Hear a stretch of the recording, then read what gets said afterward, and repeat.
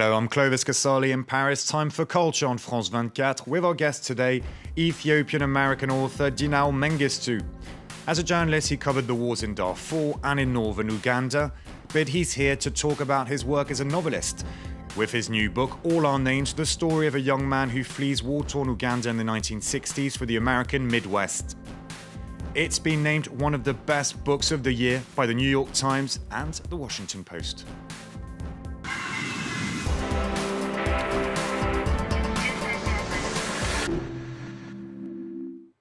Dinaw Mengestu, great having you on the set. Thank you very much. I read that this novel is set to be the third and last part of your work on African diaspora. Is it correct? And how does this book of yours, All Our Names, fit into this trilogy? Yeah, the very first book I tried writing was an attempt to think about what happens to these migrants who leave their homes and come to America and don't necessarily find the lives that they were looking for. And I think since then, with each new book, I've been trying to figure out how that problem looks when cast in a different light. So now with this novel, it's trying to figure out what happens to somebody who's quite young and doesn't necessarily want to come to America and comes bearing all the grief and all the scars of having lived through a pretty complicated war. And were you influenced by your own personal experience with your family moving from Ethiopia to the US? Definitely. We left Ethiopia when I was 2 years old and came to a very small town in the Midwest and lived a very quintessentially American childhood.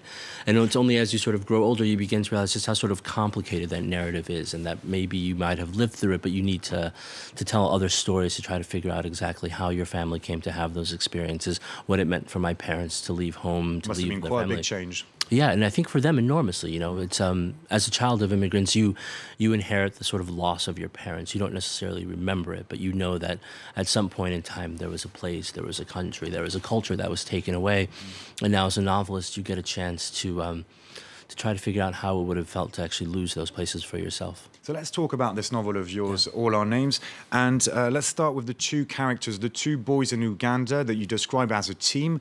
Can you tell me a bit more about that special bond between the two?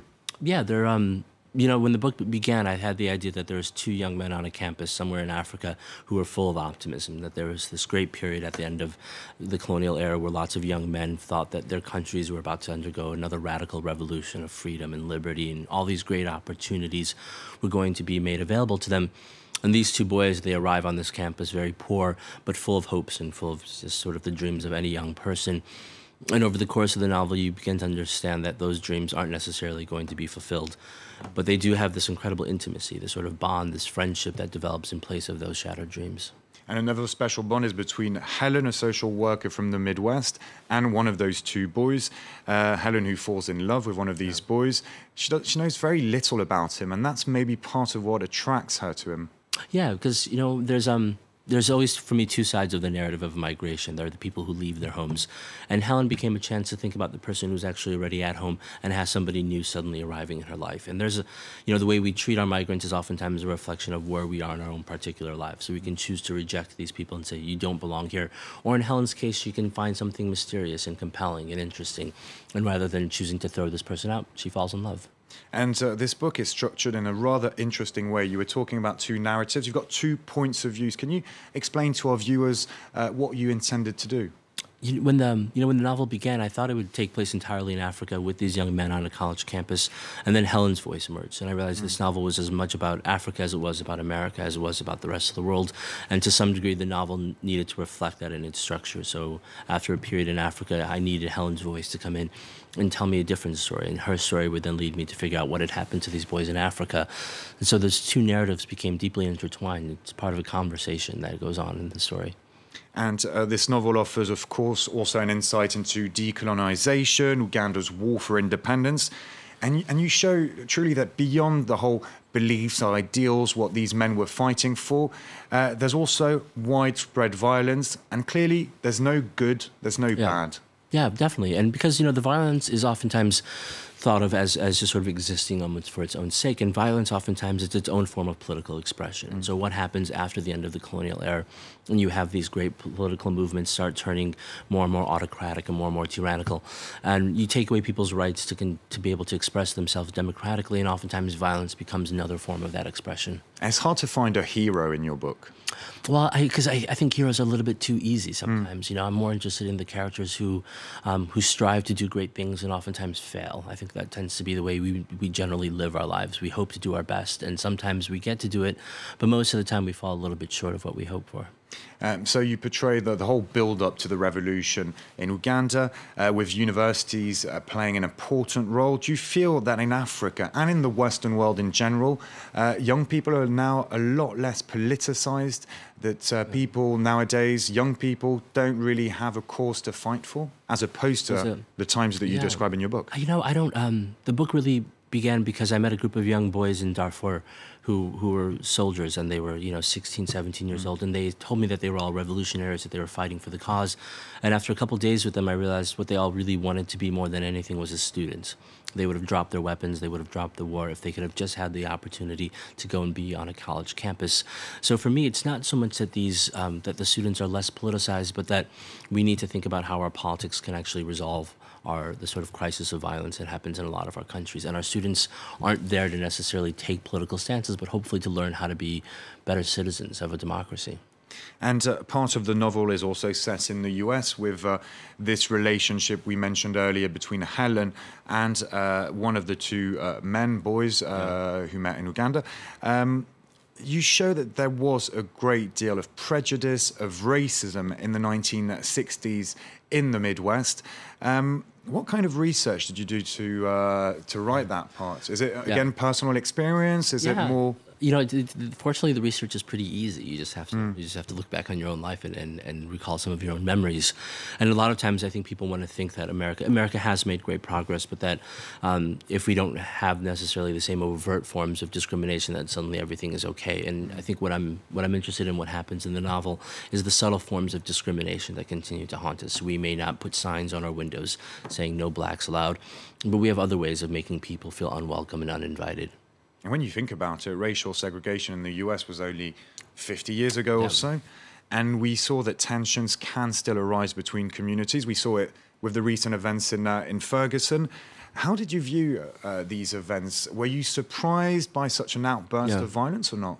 I don't think anyone's that surprised. Anyone who's ever spent time in poor communities across America, you can't be that surprised, because you're not only frustrated by what happens with the police presence in a lot of these communities, but also the way in which these sort of endemic systems of poverty have kind of maintained themselves after all these, decades. We had the civil rights movement, we had fights for equality, but there's still an enormous amount of work to be done in America, especially in our cities, where communities have remained impoverished now for generations, and that frustration eventually is going to find its expression.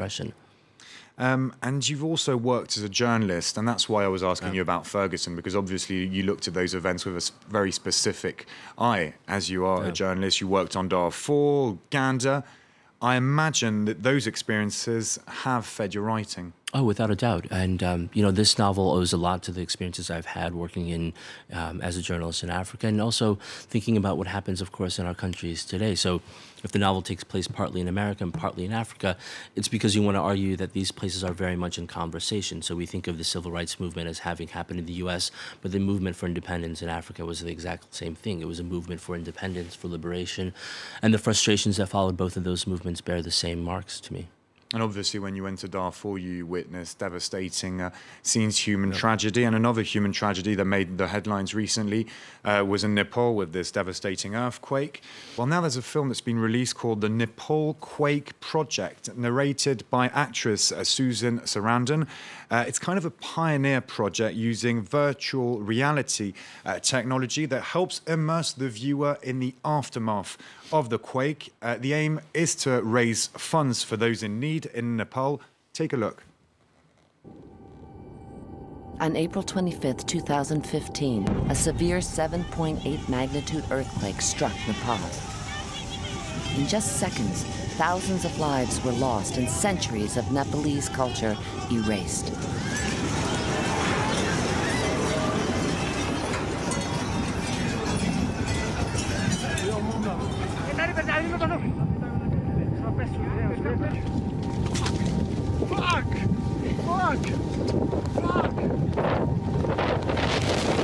Virtual reality is this incredible technology with a lot of potential to bring people there and immerse them in a totally different experience. And when you're standing on the streets of Kathmandu and you see the scale of devastation, I think it really gives people compassion and empathy to get involved, to understand the magnitude of it, and hopefully make some donations that can really help people. This is the town of Bhaktapur. For tens of thousands of Nepalese, their homes ended up like this.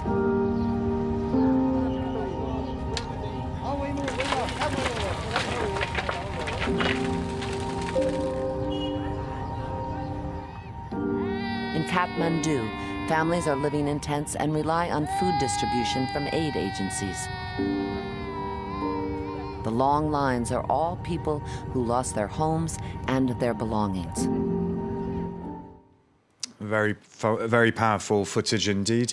Dinaw Mengestu, what do you think of this virtual reality technology? Do you think it's desirable in the world of news when covering stories such as Nepal? Well, I think it's always important to be a little skeptical sometimes about what the end goal and how those things are going to impact the viewer. If the idea is that you can simply witness these things and suddenly now you have an understanding or that you're really immersed, I'm not sure I'm convinced of that. And we've seen what happened in Haiti after the earthquake and the devastation. Millions of dollars were given, millions more were wasted. So just simply planting people inside of those places, I'm not sure that's the ultimate goal or the ultimate way to actually sort of improving those lives. I think we need more information, definitely, but I think we also need context in our information, not just to suddenly drop ourselves into a place and pretend like we know what's happened as a result of that. Dinaw Mengestu, it was really nice talking to you. Thank you. Your latest novel, called All Our Names, will be out end of August in France, and it's published by Albin Michel. That's it for today. Don't forget to check out our website, www.france24.com, and find us on social networks. I leave you with a clip from the exhibition Photomed, currently on in the south of France until end of June, and it focuses on Mediterranean photography. See you soon.